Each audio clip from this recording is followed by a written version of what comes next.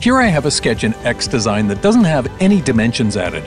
This sketch is intended to create a mount for a vertical rod, which would be revolved around this left edge to make the 3D geometry. Some of these sketch entities have relations that were added as the sketch was created, but I want to use some additional relations to clean things up and make sure the right design intent is in place. First, I want to make sure all of the vertical and horizontal lines are set.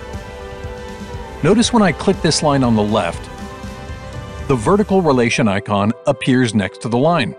Similarly, this horizontal line has the relation icon showing when I click on it. I want this shorter line segment here to be vertical. Whenever you want to add a relation to sketch entities, you first want to select all the sketch entities on screen, which brings up a context toolbar with the available relations that can be applied. For this one, I'll select vertical, and for this line here, I'll select horizontal. I quickly want to mention that you can see the sketch constraints existing in the sketch simply by clicking on a sketch element. So if I click on this line, the icon appears on screen, letting me know which constraint type has been applied. If needed, this constraint can be deleted either by selecting it graphically and pressing delete, or by clearing it in the context toolbar.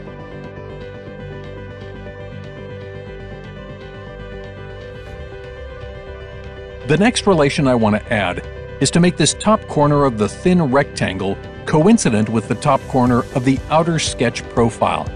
As you saw, the relation can be chosen once the sketch segments are selected. To choose multiple sketch segments, hold the Control key, click on both corner points,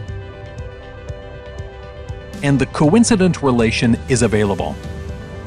This snaps the corners of the rectangle into place and makes them overlapping no matter the size. Now I want to make the bottom edge of the thin rectangle collinear with this horizontal line. I'll hold the Control key and select both of them. Then choose the collinear option in the context menu. And now these lines will remain collinear with one another, no matter where they're positioned. This vertical rod mount will be created using a revolve feature, and this thin rectangle will create the cutout where the rod fits into place. The design intent of this part is to make sure the cutout is half the diameter of the top face. This means that this point on the rectangle needs to be set as the midpoint along the top edge. To add this relation, I'll hold the Control key, select the point and the top edge, and click on the midpoint relation icon.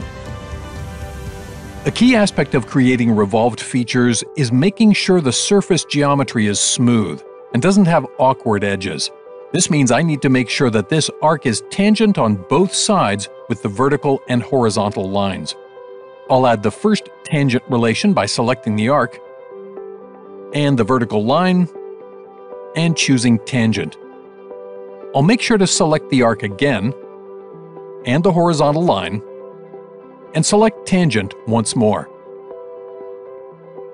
Let's say I want to add a construction line that shows that these two lines are in fact collinear. I can easily draw a line connecting them.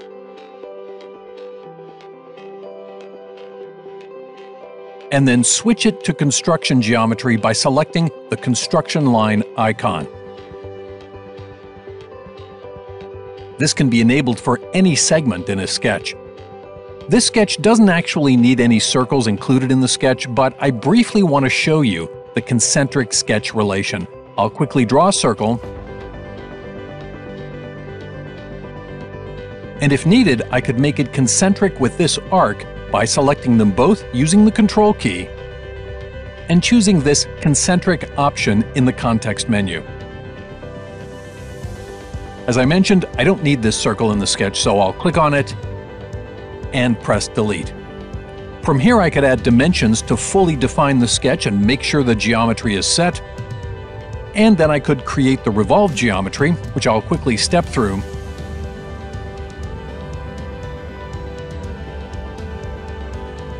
and the 3D geometry is created from the sketch and its relations.